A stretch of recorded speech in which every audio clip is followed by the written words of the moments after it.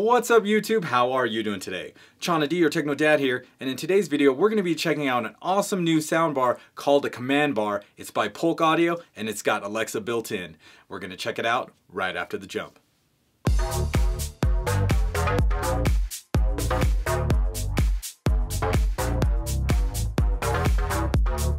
And I'm back. Now if you're new to the channel and you want to learn about 4K, home theater and audio products and how to set them up properly, you should consider subscribing because I'm here to help. And don't forget to hit that bell so you get notified when I do a live stream to answer your questions or when the next video gets released. Well, now that housekeeping's out of the way, let's get into it. Alright ladies and gentlemen, so today we're checking out the Command Bar by Polk Audio. Now this is a sound bar, but unlike other sound bars, this one has Alexa built in. Like they literally put an Alexa dot right into the middle of this thing. And that's pretty cool. It retails for $2.99 and pre-orders are being taken on Amazon right now. Link is down in the description. The Command Bar releases June 30th and Polk Audio contacted me to make a pre-release video. I think that's super cool and I want to take this moment to thank everyone at Polk Audio for sponsoring this video, so thanks guys. And since Polk Audio is sponsoring this video, I thought it'd be really cool to give away this Command Bar to one of you viewers at home. So definitely look for giveaway instructions later on in the video. Well, enough talking. Let's go upstairs, see what's in the box. Yeah.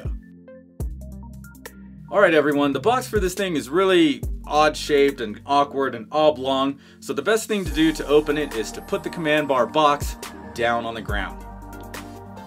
Now the box indicates that we need to open from the bottom, so we open up the flaps and slide the styrofoam out of the box, and then I got it up on the table. First thing we see when opening is the Polk Audio literature. There's a quick start guide, a getting started with Alexa card, and a wall mount template.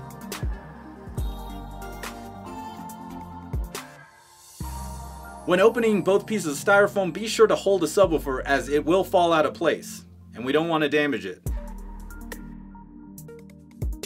In the box we've got the remote, which comes in a nice soft bag. And I really like this remote. It's got like recessed main volume and raised subwoofer and voice volumes. Also the transport controls are raised and the 3 audio settings like movie, sports, and music are also recessed. So that's really cool, and what that means is once you figure out which buttons are recessed and which buttons are raised, you don't have to look at the remote. Good job there, Polk. Next we have a 6.5-foot high-speed HDMI cable, a 6-foot digital optical cable. Now if you're going to use this digital optical cable, be sure to take the plastic caps off the ends of the optical cable before connecting to the soundbar like I've done here. We get 2 AAA batteries for the remote, there's a power supply for the soundbar, a power cable for that power supply, and an angled power cable for the subwoofer.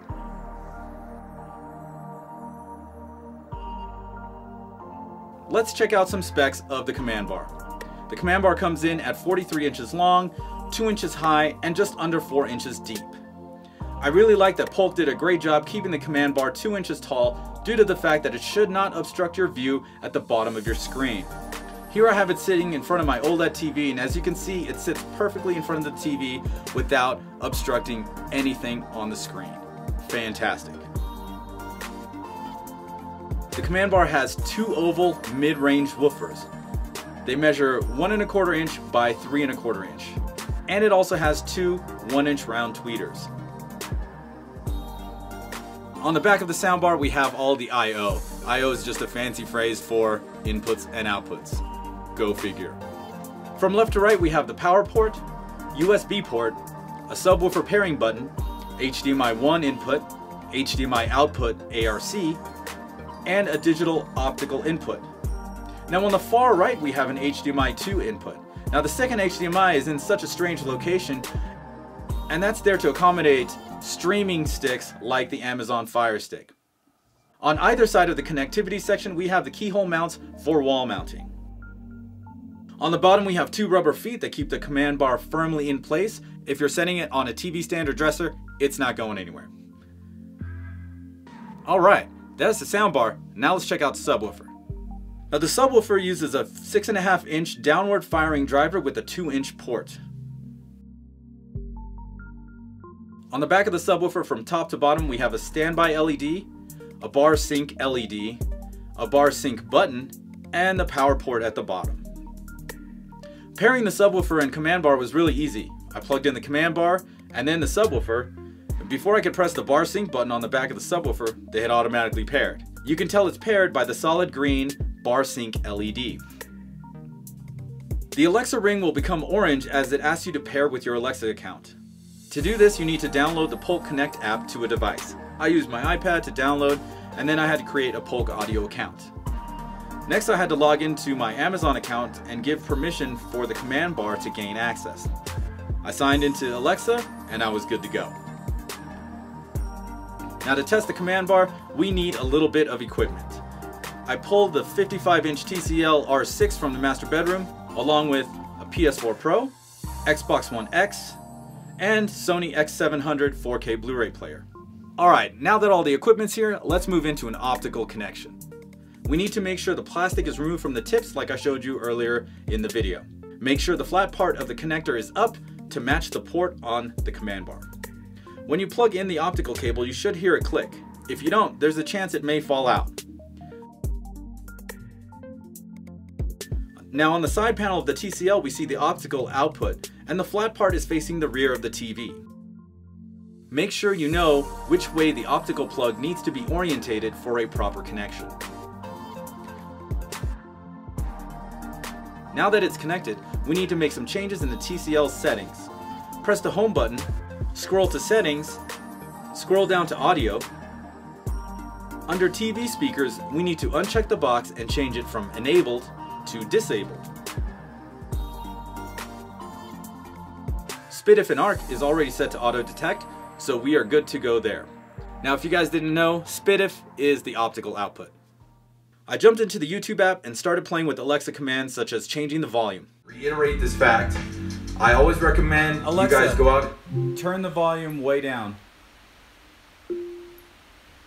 Like me, if you're in like a really weird situation, and I live 6 hours away from a Alexa, turn the volume all the way up. You have to like take into consideration. So definitely make sure you guys, where you're buying from, has a good Alexa, return policy. Now what's interesting is when you have the volume at max. Alexa can't hear you. So they added a button at the top of the remote, and when you press it, it brings the volume down to a level where Alexa can hear you again. My wife wanted to know what I wanted to do today. Alexa, volume to 50. And I wanted to watch Westworld. Of course, I want to play some Call of. I think that's really cool and definitely a smart addition to the command bar. So there you go. That's how you hook it up via optical connection. Now let's check out how to hook it up via HDMI and ARC. Alright, we connect the HDMI cable supplied with the command bar from the HDMI TV port on the command bar and plug it into the TV for the specified ARC HDMI input. In the case of the TCL, that's HDMI input number 3. Now we need to press the home button on the TCL to make one more change in the settings for this to work properly. Scroll to settings and then scroll to system. Next, scroll to control other devices, CEC in parentheses. Now your TV may call it something different. Just look for CEC in the menu system. The TV will search for nearby CEC devices and we see Polk command, ARC disabled. Scroll down and select ARC HDMI 3 to turn it on. And if you search CEC devices again, you'll see Polk command ARC active. We should be good to go now. Now that CEC is turned on, changing the volume on the TCL remote changes the volume on the Polk command bar. Very cool. I plugged the other devices into the HDMI inputs of the command bar. Now it's important to note that when you do this, you'll be needing to change the input on the command bar from HDMI 1 to HDMI 2 depending on your source. Let's say you have cable box in HDMI 1 and you have a Blu-ray player in HDMI 2. You will not be changing the input on the TV. That will stay at HDMI 3. In this case, I'm not sure what your HDMI ARC input is on your TV, but in the case of the TCL stays on HDMI 3. If you're using smart apps on the TV, use the smart app, and when you want to get back to your Xbox or PlayStation or 4K Blu-ray player or cable box, you have to make sure you're on HDMI 3 or whichever HDMI input is the ARC on your TV. So in this case, I have the Xbox One X plugged into HDMI 1 and the Sony X700 player plugged into HDMI number 2. Now let's move into HDR support. The HDMI inputs and outputs of the command bar do support 4K HDCP 2.2 and supposedly supports Dolby Vision in HDR10. So let's check it out and see what we got. I was able to confirm that the command bar does support Dolby Vision. I used the Valerian disc through the X700. HDR10 is supported. I used the Revenant through the X700 player. And HLG is also supported. I used the YouTube app on the X700, went to the HDR channel and played my favorite HDR demo. And we get HDR on the TV. Fantastic. I also tossed in Call of Duty World War II on the Xbox One X, and we get HDR gaming on the Xbox One X through the command bar. I also jumped into Horizon Zero Dawn on the PS4 Pro, and yes, we do get HDR as well. Alright, now let's move into connecting via Bluetooth. So to do this, we press and hold the Bluetooth button on the remote control to put the soundbar into discoverable mode. You'll find it in your Bluetooth list as Polk command bar. Once you connect, the command bar says you can just say connect my phone when you walk in the room. You are already connected without having to pair the device again. So I went to Tidal and played your favorite song and mine, the Techno Dad theme song, Forever. Let's take a little listen.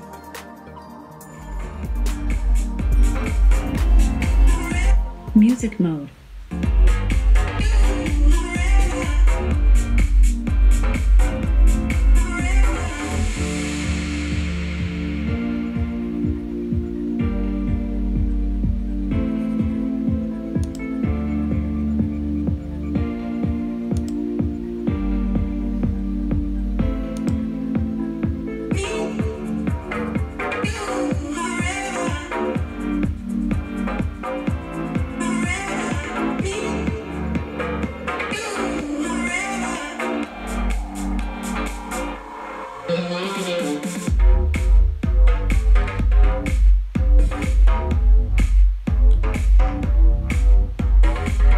Alexa, stop music.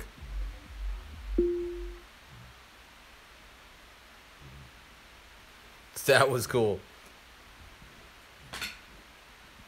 Alexa, play Pandora. What do you want to hear? Underworld Radio. Getting your Underworld radio station from Pandora. Underworld Radio. Disconnected from Bluetooth. Now earlier I had connected my Pandora account to my Alexa account, and when I was done playing my song from Tidal, I asked Alexa to play Pandora. Then she asked me what station, and I asked her to play the Underworld station. And sure enough, the Underworld station started playing. Now this is really cool. You walk into your living room, you just say, hey Alexa, play Pandora. What do you want to play? Play the Underworld station. Okay. And then it just starts playing some awesome techno. Alright, now I know you guys want to hear an audio demo, and of course I wouldn't be Techno Dad if I didn't do an audio demo. So I put a link down in the description because I had to make a separate video due to copyright. So the audio demo, of course, is going to be John Wick, the bathhouse / nightclub scene. One of my favorite scenes. Really good scene because it's got a lot of dynamic shifts in music and changes of volume, and there's people screaming, glass shattering, gunshots, soft music, loud music, all kinds of crazy stuff going on in that scene. And for that audio demo, I did the TCL speakers, and then I used the command bar, and both of them are set to 50% volume. And in the video, I switch back and forth so you guys can get an idea of how anemic the sound is with the TV speakers, and then how full the sound is with the Polk command bar. And just to describe it for you guys, bass was plentiful and the treble was very transparent. I can hear glass shattering and other things happening on screen that I wasn't really getting from just having the TV speakers on. So definitely check out that demo, as Soundbar really just brought that scene to life. Overall, I think the Soundbar is great because it's got a big sound in a small package.